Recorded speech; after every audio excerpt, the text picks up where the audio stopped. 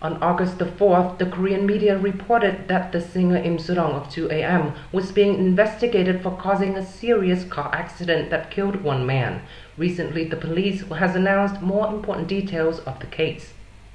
Specifically, at 11:50 p.m. on August the 1st, Im Seulong was driving a car in Eunyoung District, Seoul, in heavy rain. When arriving at an intersection, the singer hit a 50-year-old man who was crossing the street without a signal. In other words, the victim simply crossed the road in the wrong way. When the collision occurred, the rescue team was immediately present, but the man died on the way to the hospital. According to preliminary investigations, the police said that there was no alcohol found in Im Seulong's blood, but they were investigating other possibilities such as sudden acceleration. Suddenly, the male singer has been released a bail after appearing at the police.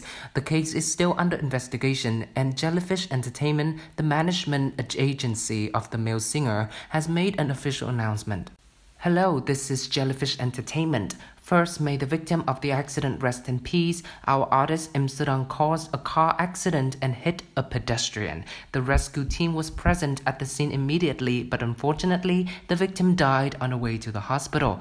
Im Seulong went to the police station to present himself for investigation, and this was a big shock for him both physically and mentally. We know the victims' families are extremely miserable, and we sincerely apologize to them with all of our hearts. Once again, we pray for the souls of the deceased and send our deepest condolences to the victims' families. We also apologize to the public for causing this inconvenience.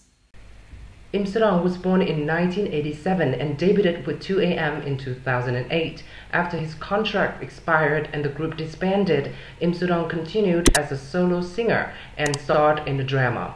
Besides, he is also famous for introducing Kang Daniel to Jihyo of Twice.